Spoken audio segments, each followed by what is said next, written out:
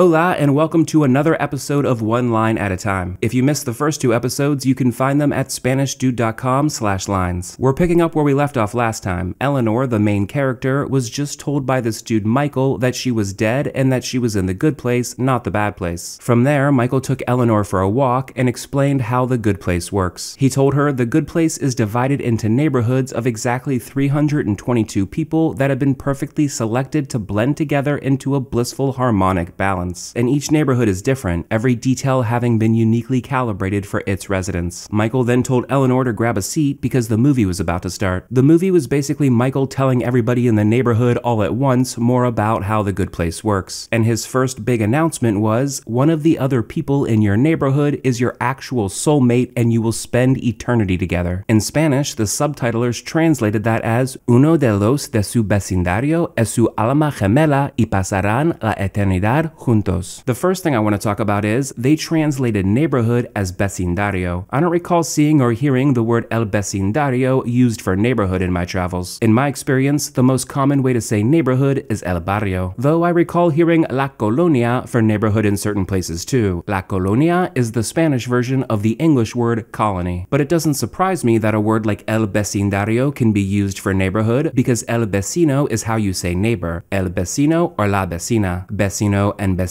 can also serve as adjectives, and when they do, they mean near, nearby, anything like that, which is what a neighborhood is. It's all the places that are nearby. The next little thing is, Michael said in your neighborhood, but they translated that as from your neighborhood. They use the preposition de instead of the preposition en. That's the thing with prepositions. Sometimes, in some contexts, more than one preposition works, and the difference in meaning between the two is so small, it's irrelevant. Somebody in your neighborhood is your soulmate, somebody from your neighborhood is your soulmate. In this context, that's the same thing. Then, big picture, the Spanish translation is way shorter than the original English sentence. That's mainly because in English, Michael said the other people, but in Spanish, it's just los. The Spanish translation doesn't include the word people or the word other. What's going on is the word los is serving as a pronoun here. Uno de los de su vecindario basically means one of those in your neighborhood. So the pronoun los means those and represents the other people in Eleanor's neighborhood. This is basically short for uno de los vecinos de su vecindario or whatever. It's just easier and faster to say uno de los de su vecindario than it is to say uno de los vecinos de su vecindario. And actually, that's really short for un vecino de los vecinos de su vecindario. In the original Spanish translation, uno is a pronoun too. It represents one neighbor. Then the pronoun los represents all the other people in the neighborhood. God bless pronouns. Moving on to the second part of the sentence now, in English, when we say soulmate, they say la alma gemela. La alma means soul, spirit, or anything like that, though spirit is commonly translated as el espíritu. Then gemela is often a noun, la gemela. That means twin. But in this sentence, gemela is being used as an adjective and still means twin. La alma gemela means twin soul or twin spirit, which is the same basic idea as matching soul or matching spirit, which is the same basic idea as soulmate. We do the same thing in English with the word twin. It can be a noun or it can be an adjective. Jimmy and Kimmy are twins. Twins is a noun here. Kimmy is Jimmy's twin sister. What kind of sister is Kimmy? Kimmy is Jimmy's twin sister. Twin is an adjective. In Spanish, twin brother would be el hermano gemelo and twin sister would be la hermana gemela. Now there is another way to say soulmate, la media naranja. That's like saying the half orange, the orange half, or half an orange. La media naranja can also be used for perfect match, better half, anything like that. This reminds me of those necklaces girls used to wear in school with the heart charms, where two BFFs would each take half the heart with them. Do kids still do that? Am I gonna get in trouble for implying that only girls do that? Please don't complain to YouTube about me. I say crisscross applesauce now instead of Indian style. Moving on to the third and final part now, they translated you will spend, that's the plural you, as pasarán, which more literally means you will pass. In English, when we say spend, as in to spend time, they often use the verb pasar, to pass. We do that too, just not as much as they do. We could say they're gonna spend the years together or they're gonna pass the years together. We'd say that, right? For the record, when we're talking about spending money, to spend is gastar. Then pasarán is a future tense conjugation. Throughout this sentence, Michael is speaking formally. First, he says su vecindario and su alma. Su is a third person possessive adjective. Then here, pasarán is the future tense plural third person conjugation of pasar. I haven't made any videos about the future future tense yet, but in my opinion, the future tense and the conditional tense are the easiest tenses because there are relatively few irregular patterns to memorize, and because instead of removing the original ending and adding a new one, in the future tense, for the regulars at least, we just have to add a new ending. That makes it much easier to recognize from which verb future tense conjugations come, because most future tense conjugations contain the original verb within them. Pasarán is a future tense conjugation of pasar, and within pasarán is the word pasar. Then the word juntos here at the end is serving as an adverb. We know juntos is an adverb, telling us more about the verb pasarán because it tells us how they're going to pass eternity. They're going to pass it together, not separately or quickly, but together. We can move juntos wherever we want basically. Juntos pasarán la eternidad. Pasarán juntos la eternidad. Or the way they have it, pasarán la eternidad juntos. Okay, last thing. This is another example where they use an article in Spanish, but we don't use an article in English. In English, Michael just said eternity, but in the Spanish translation, they said la eternidad. You'll really understand the lengthy explanation I'm about to give better if you've seen the most recent video I made about adjectives in the How English Works series. Link is below or in the first comment. In that video, I showed you that a, an, and the all mean one. A and an, indefinite articles, mean any one. Then the, a definite article, means a specific one. A guy refers to any one guy. The guy refers to one specific guy. There's more to it than that, of course, but that's the basic idea. And for the sake of conversation, let's call a guy a general noun and the guy a specific noun. I don't love that terminology, but it'll work for now. In English, when we're talking about general nouns, we don't always say a or an. Like with the word time, they will spend time together. They will spend the time together. The first sentence is talking about a general period of time. Time is a general noun. And the second sentence is talking about a specific period of time. The time is a specific noun, even though in the first sentence the speaker didn't say a. Now, there are contexts in which we would say a time, but right now we're talking about this context. With general nouns, we don't always say a or an. They will spend the morning together. They will spend the afternoon together. They will spend the night together. In this context, we say the before morning, afternoon, and night because they're specific parts of the day. Morning is the first part of the day, afternoon is the second part of the day, and night is the third part of the day. We do the same thing with the words past, present, and future. They spent the past together. They are spending the present together. They will spend the future together. In this context, past, present, and future are specific periods of time. They're specific nouns. The past is every moment up until now, the present is this moment only, and the future is every moment after this moment. Without getting all philosophical, that's the gist. The good news is, so far, everything I've shown you matches what they say in Spanish. They will spend the morning together. Pasarán la mañana juntos. They will spend the afternoon together. Pasarán la tarde juntos. They will spend the night together. Pasarán la noche juntos. Then they spent the past together. Pasaron el pasado juntos. They are spending the present together. Pasan el presente juntos. They will spend the future together. Pasarán el futuro juntos. Yeah? You with me? But then there's this. They spent yesterday together. They are spending today together. They will spend tomorrow together. When we use the words yesterday, today, and tomorrow, we don't say the. We don't say the yesterday, the today, or the tomorrow. Even though yesterday means the day before today, today means the current day, and tomorrow means the day after today. The day before today, the current day, the day after today, those sure seem like specific days to me. They seem like specific nouns, yet we don't say the. But maybe there's another way to look at this. In reality, in real life, when we say they will spend tomorrow together, we don't really mean that they'll start spending time together at 12:01 a.m. when tomorrow technically starts, and that they'll stop spending time together at 11:59 p.m. when tomorrow technically ends. In this context, tomorrow really means a period of time tomorrow, a general noun. We don't know the starting point, we don't know the ending point, we just know sometime tomorrow. Same with yesterday and today. In this context, we're talking about a period of time yesterday and a period of time today. General nouns. Luckily, what they say in Spanish still matches what we say in English. They spent yesterday together. Pasaron ayer juntos. They're spending today together. Pasan hoy juntos. They will spend tomorrow together. Pasarán mañana juntos. We don't say the, they don't say el or la. la. The point is, in reality, in real life, there's often a way to look at a noun as a general noun or as a specific noun, even in the same context. Let's say we're sitting in the park when I see a male human being sitting on a bench picking his nose, and there's nobody else sitting on the bench. That's reality. That's fixed. There's no changing that. I could say to you, a guy on the bench just picked his nose, or in that same situation, I could say to you, the guy on the bench just picked his nose. Do you see how we have the option of framing this male human being as a guy, a general noun, or the guy, a specific noun? And either way, it describes the same reality exactly, kind of like we were able to look at the words yesterday, today, and tomorrow two different ways, as general nouns and as specific nouns. Now eternity finally. This is where English and Spanish don't match. They will spend eternity together. Pasarán la eternidad juntos. We don't say the, they do say la. Why? The truth is, I'm not 100% sure, but what I do know is, in English, we treat eternity like we treat yesterday, today, and tomorrow. We don't say the. They spent yesterday together. They are spending today together. They will spend tomorrow together. They will spend eternity together. But in Spanish, they treat eternidad like they treat mañana, tarde, and noche. They do say la. Pasaron la mañana juntos. Pasan la tarde juntos. Pasarán la noche juntos. Pasarán la eternidad juntos. And really, a better comparison is they treat eternidad how they treat pasado, presente, and futuro. Pasaron el pasado juntos. Pasan el presente juntos. Pasarán el futuro juntos. Pasarán la eternidad juntos. It seems weird to us that they say la eternidad because we just say eternity. But in another way, it's kind of weird that we say the future, but we don't say the eternity. What's the difference between the future and eternity? Well, maybe nothing, but maybe something. I think the concept of the future is pretty clear. It's the period of time from the moment after this moment until infinity. But eternity? When does eternity start? Is eternity like the future? It starts the moment after this moment until infinity? Or does eternity start the moment somebody dies? In this case, the moment the second person dies. Then they spend eternity together. Again, I'm not trying to get all philosophical here. I'm just saying we can look at eternity as a specific period of time equal to the future, essentially. We can look at eternity as a specific noun, but we can also look at eternity as some unspecified period of time, starting upon the death of somebody and continuing until infinity. We can look at eternity as a general noun. When I first see stuff like this, when I first realize what's going on in a sentence, I sometimes feel like I'm cheating or being intellectually dishonest somehow, like we always find what we're looking for kind of thing, a sort of desperation almost. But when I looked up the definition of eternity, which I should have done a lot earlier, I became more confident. First, it says uncountable, existence without end. Then it says countable, a period of time which extends infinitely far into the future. Then down here, the remainder of time that elapses after death. Yeah, I think we're looking at this right. There are often, if not usually or always, two ways to look at a noun, as a general noun and as a specific noun. A guy on the bench is picking his nose, the guy on the bench is picking his nose. Two different sentences describing exactly the same situation in reality. Then in English, in this context at least, we treat eternity like a general noun, which is why Michael said, you will spend eternity together, no the. But in Spanish, they treat eternidad as a specific noun, which is why the translators went with pasarán la eternidad juntos. None of this really helps us that much when we're speaking Spanish. We still have to memorize and get used to when they say el or la and when they don't. But this helps us quite a bit when we're studying Spanish, reading Spanish, or looking at subtitles or song lyrics and are confused. This is the kind of thing we get stuck on that drives us absolutely crazy. When there's a mismatch between English and Spanish in this way, most of the time it's because the two languages are treating the noun differently in that context. It's all sentence specific and context specific. The reality of the situation matters, but which words are used and how they're used together also matters. What can I tell you? Language is weird. If any of that just confused you, don't worry. It confused me too. The more examples you see of this, the better you'll feel what I'm talking about. And as this series rolls on, we're bound to keep encountering this. So make sure you don't miss an episode of one line at a time. And don't miss the Name Your Price special I'm running on the lifetime membership either. Until none of us are stuck in our houses anymore, you can become a lifetime member for whatever price you want. You name the price. When you're a lifetime member, you get access to all my premium courses, including Logical Spanish. Once you understand what I talk about in Logical Spanish, you'll be able to understand what I talk about in these videos a lot better. And now with the Name Your Price special, everybody can be a lifetime member and get access to Logical Spanish. If you can't swing the $5 minimum, please email me and I'll set up an account for you for free. Okay, until next time, hasta luego.